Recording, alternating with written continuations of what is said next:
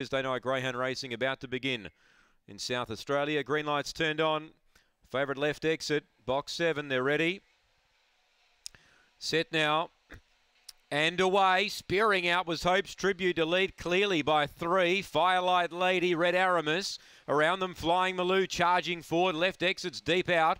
Last of all, Flash Marsha off the back. Leader Hope's Tribute turning by 3 or 4. Flying Maloo, left exit, do the pursuing. But up the straight, Hope's Tribute's clear. It's got them covered. It's going to win by 3. Left exit second. Flying Maloo third. Red Aramis fourth. A gap in the field then to Firelight Lady. Last time Flash Marsha, and that race was won clearly at the start. Explosive speed by Hope's Tribute here.